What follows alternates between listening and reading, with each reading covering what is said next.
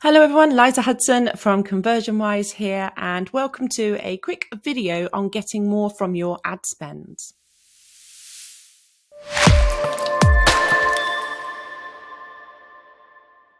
So as always, before I jump into the topic of the day, I do have my couple of announcements.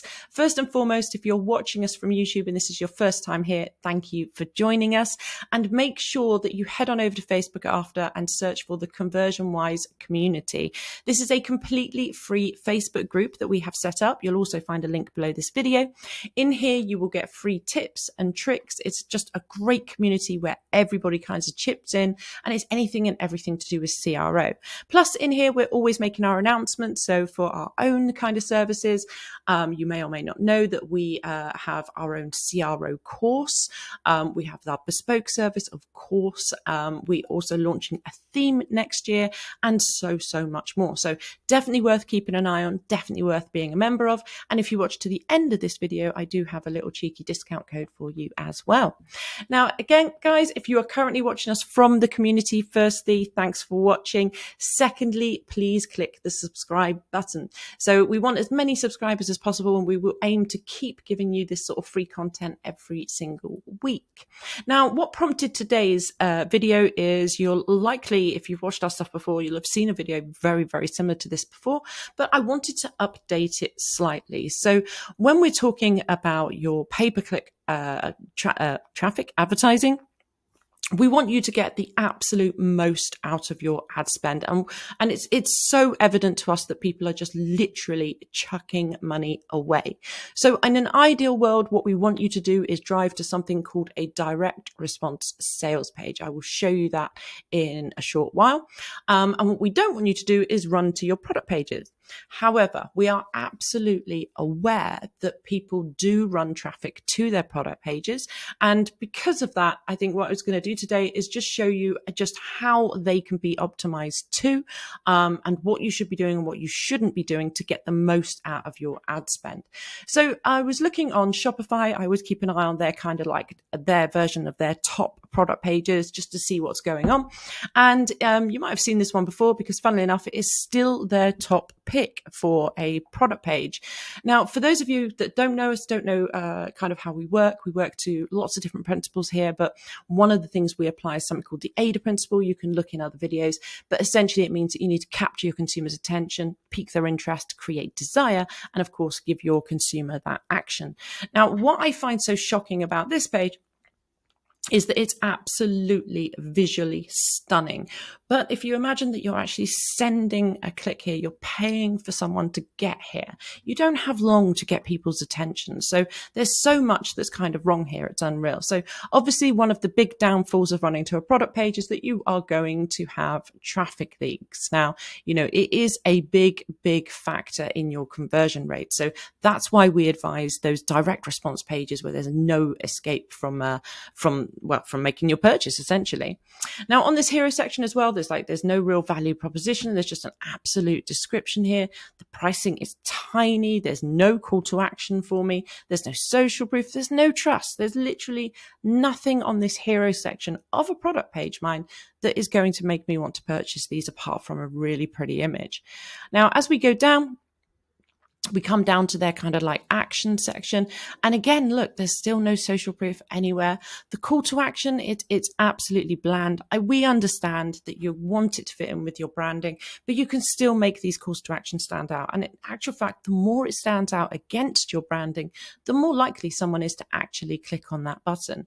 You know, they've got a really good selling feature here, which is, you know, Klarna. If you've got Klarna, it can be a really good thing for conversion, but it's tiny. Again, we can't really see what's going on. There's no trust here at all. There's no payment icons. There's nothing to tell me this is a trustable kind of like page or brand. There's just so much missing. It's kind of unreal. Now, you should be piquing your consumer's interest at this point. And here they go into a video, which is fantastic. Videos on direct response pages as well are really good, as long as they are short, to the point, and they explain your product really well. So they got a great video here. Then we go down into some further content. Now, what I will say about this page is there's no denying it is visually sensational, but I am nearly at the bottom of the page. Here we're hitting some of the features.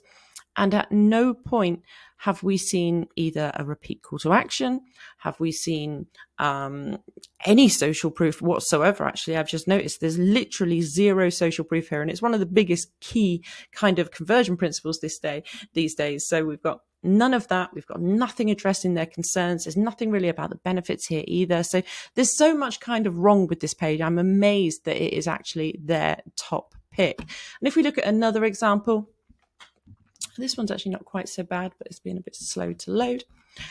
So here, what I like is that we've got, a little bit of product imagery, and we've got lots of different images to go with it. So I kind of like the way they've laid this out. They've tried to give us a bit of info, which is nice. This they could do better. So subscribe and save, we'd recommend that you actually auto select, like they do on Amazon, the subscribe and save, because people sometimes will just automatically do it if it's pre-selected for them. What I like is that they've got, a decent call to action, for the page. But again, there's no social proof above the fold. There's no trust here. They've kept this quite neat. So I think this is one of the nicer ones in all honesty, but there's so much more that could be done. Video, fantastic. We do have a bit of social proof here, which is good. Then as we go through the page, they've got really nice content. But as we go through, we've got, again, no social proof. There's nothing to answer my questions. There's been zero repeat calls to actions on this page. So basically, if I want to, do anything, I'm going to have to scroll all the way back to the top of the page. So it's just no good. And of course, we've got all of those lovely traffic leaks, which we really, really despise in conversion, but it is a product page, so you would expect to see those there. So what do we want you to do? Well, first and foremost, we want you to go for a direct response sales page. Now, this is a wireframe. This is an example we use for education and for our designers, but this lays out to you exactly where you should be driving your traffic and the way in which you should be displaying it. So for starters, we give them this nice little bit of a motive. Congratulations, you've got free shipping. Someone feels like they've been rewarded as soon as they leave. We've got your branding, obviously here. We've got trust seals here. So instantly we're starting to think, okay, I can trust these guys. And again, we have trust icons next to our call to action. Go with a nice, strong product image. Make sure your image is absolutely relevant and on point for your product and as good a quality as you can make it, but don't forget to compress those images as well for speed. Nice little bit section for thumbnails. And then we have all of this great stuff going on over here. So we've got social proof in 2 places above the fold. And this is what you want to do, guys. We want that star rating and we want that nice review above the fold. Call to action completely stands out from the crowd. Nice little emoji on there, increases your click-through rate. Then we have we would have a nice headline here. And with your headlines, try and keep them emotive, whether it's, whatever's going on, whether you're driving to a product page or a direct response, always go with emotions and go with benefits because they are awesome for selling your products. Now here we'd have a little bit of info. And then of course, these little bullets here would again be pulling out on those key benefits of purchasing this product today. Now, what looks like navigation leaks up here actually are not. So this is just going to link me down to whichever section on the page I want to go. Now, if we're just quickly following the principles, we've got grabbed our consumers' attention here. Here, we're going to give them that nice trust wherever you've been featured or companies you worked with. Then we're going to break down a process step. These are really good for engaging your consumers. So 1, typically it'd be purchase your product. 2, we'll get it to you in such and such. 3, you're going to benefit from having the most gorgeous looking skin or whatever your product might be. We're then going to give them some more information. Again, you can have features, you can combine this with benefits as well. And we repeat those calls to action despite the fact that we have a sticky CTA. We repeat that call to action because we just want to keep giving people directional cues. And of course, we follow them up with supporting buffers. We've then got a nice little space for a video. Obviously, you can have more content. This just shows where you can have more kind of like imagery and content. Again, still backing up every single call to action as we go through. And then we go down into that desire section. So that key selling section, which is just missing on all of these pages. It's absolutely crazy. So desire, massive conversion principle. If you can have it on a carousel, it's always nice to make your page a little bit more interactive. Plus, you don't have to scroll for absolutely ages, especially on the mobile version. Here, this is just where you could obviously put some more images.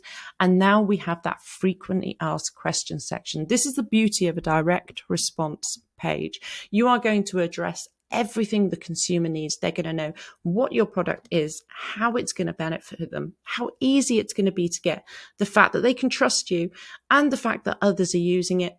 And you're going to answer any of their questions without them having to go away and look it up. So these are all key points on your page. And of course, we end on an action. Now, this is a bundle page. So here we've got the 1, 3, and 6 because we find that's a really good way of displaying them. And you always want to pull that middle one out so that it stands out more from the crowd. Now, pages like this would sit on a subdomain, and you literally just want to hook that buy button up straight to your checkout. Do your increasing your AOV on the page. You know, don't mess around. Don't take them to another product page. Don't take them anywhere in your store. You want to take them straight to checkout. And this is what we want you to do with your ad spend. We want you to go for a direct response page because they're going to perform the best. But that being said, like I said, we understand that people do drive traffic to their product pages. So how should you actually optimize a product page? And what are the things that you can do to make it convert better? So you've probably seen these before. I've got 2 examples to run through quickly. They're slightly different in formats. But as you can see, this is a product page. This is a client of ours. It went absolutely insane. It's a great store. Of course, you're going to have your navigation. You have to. It's your store. But look how on the hero section on this product page, we're giving them the social proof. We are giving them a sense of scarcity. It's a very subtle way of presenting scarcity because by having it in stock now in green, it kind of implies that it could go out of stock. So it's a really nice way to do it. We're showing the amount the consumer is saving. We've got a strong call to action, which is not the same color as our color palette. We've got trust icons, nice and evident above the fold. I mean, at this point, in all honesty, I could actually purchase this product without going any further because I've got everything I need to know here. So obviously, give them your nice little product description. Then as we go down, we're going straight in with that social proof. Social proof on a product page is just as important as it is on a direct response page. So you want to keep pushing that whole social proof as you go through. Now here we've got 2 lots of social proof, and then we go into some nice content, and we're still giving people directional cues. Yes, it's taking them to another part of your store, but ultimately you are still focusing your consumer's journey by giving them the directional cues you want them to take. And of course, we're backing each one up with our supporting buffers. Clearly, we've got other products that we want to display because it's your store. And again, a nice repeat call to action, lots of imagery, and down we go. So the main things on your product page are that you want to use these calls to action to direct your consumers. Don't miss out on giving them additional content about your product. Make sure you get all that social proof on your page, nice and proud, and give them these key components on your hero section. So give the social proof, give the headline, give some nice content, you know, scarcity, call to action, trust. It's all here. And it's those little things that will make a difference and get you more from every penny that you're spending on your ads. Now, here's another example. And what I will say is don't try and copy these guys because they'll smash you out the park. But another example, this is a product page in a store. So we have the imagery, we have the bullets, again, talking about the kind of product and what you're going to get. Again, a little way of doing scarcity. So stock selling fast, don't get disappointed. Look how emotive that is. We have social proof, we have trust proof, and we have additional trust proof because we've got this kind of like featured in as we go through. Now, what's really nice about this page is that we get loads of really cool content. So like their graphics are amazing, but the content is really, really cool. Keeping it nice and fresh, giving some great imagery, and the imagery is relevant as well. It's like, look, your happiness guaranteed, and you see a happy child, you know, so these are all really great features.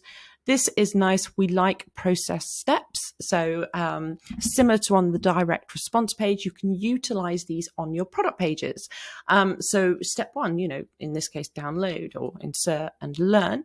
But on your page, it might simply be, you know, purchase this now, we'll get it to you and you'll benefit from. So again, like process steps on product pages work really, really well. Here, we're giving them nice repeating calls to action.